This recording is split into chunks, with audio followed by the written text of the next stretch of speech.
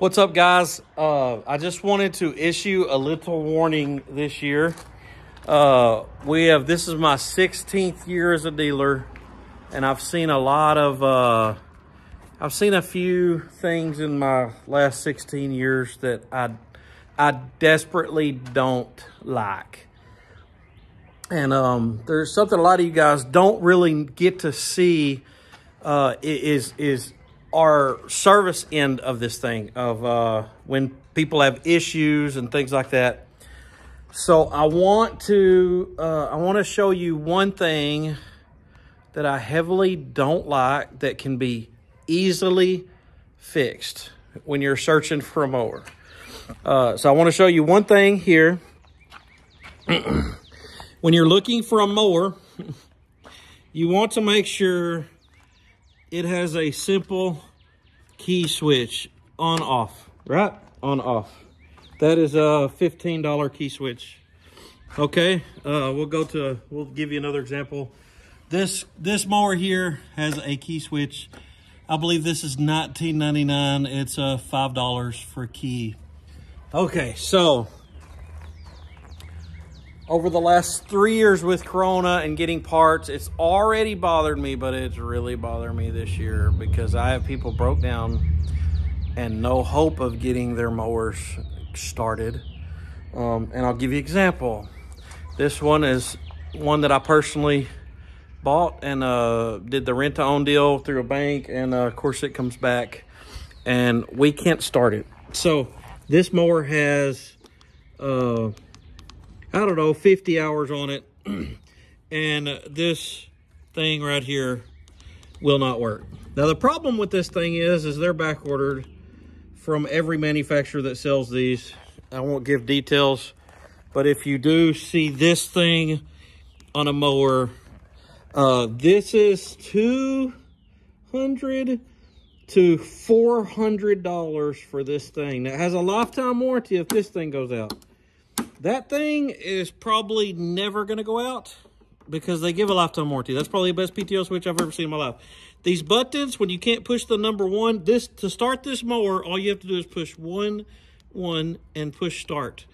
But it does not work.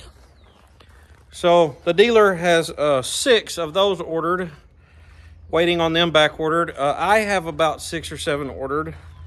And I have another mower here that's got another 3 or 4 ordered. So anyways, a country boy can get a mower key switch for about $15 to $20. You unplug it, plug it back in, start it up, and you go mow yards. Right now, if you have a keypad button thing and your button won't push, you're gonna be waiting a long time to get your mower started again, obviously. So just wanted to issue this little warning. We are having some issues over the last 2 or 3 years with Corona, and now it is the season started, the grass is growing, and people are flipping out because we can't give them their lawnmower back because the lawnmower won't start. Can you bypass it? We've fried some systems. We tried to put a key switch in. It is made to be theft deterrent when it has the keypad thing. And just 16 years in business, the owner of one of the largest volume mower dealerships in the world. And I have to tell you, with a good heart and a good intention, to try, when you're looking at lawnmowers, to get one with a key switch. Sorry, I locked my door. Or get one that has a key switch as a possibility. There's one brand that I know that is supposed to be offering a key switch this year instead of the keypad. I highly recommend the key switch. So anyways, just wanted to wish y'all a happy Resurrection weekend. And y'all come see us at 623 North Main. If you need financing, we can do everything over the phone. We can text you and we can do all your applications over the phone and have your financing ready to go when you get here. All you do is sign a piece of paper. You don't have to sit here for 30 minutes waiting on a bank from now on.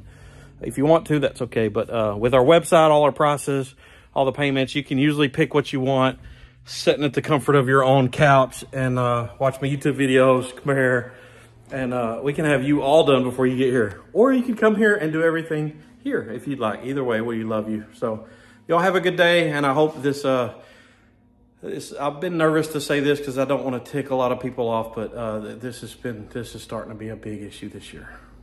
Love you guys.